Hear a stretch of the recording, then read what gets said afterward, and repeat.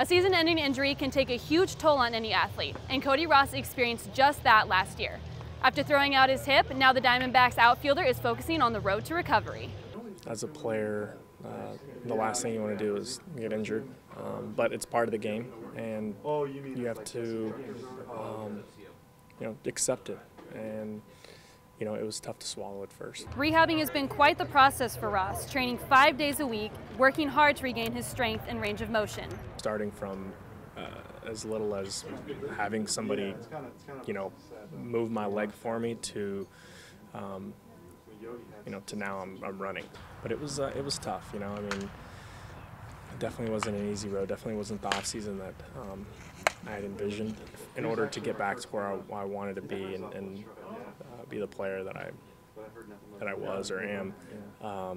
I knew I had to put forth the effort in the off season. Dealing with an injury not only impacts a player physically, but also emotionally, and support from teammates and family has helped Ross in the battle. The support system is always something that drives you and gets you through it. I had a lot of teammates and coaches and front office come and see me in the hospital, constantly asking me how I am, and then of course the family being there and helping me get through the whole thing was a huge deal for me. Now that spring training is underway, he sees all his hard work paying off. It's been great. I'm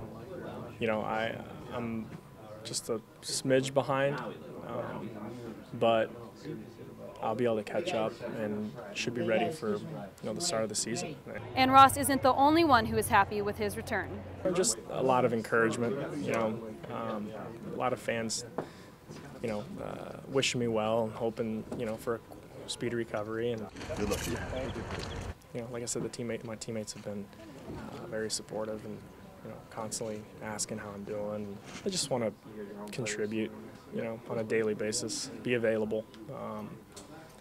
When Gibby puts me in the lineup and I go out there, I want to make a difference as far as like numbers or personal goals.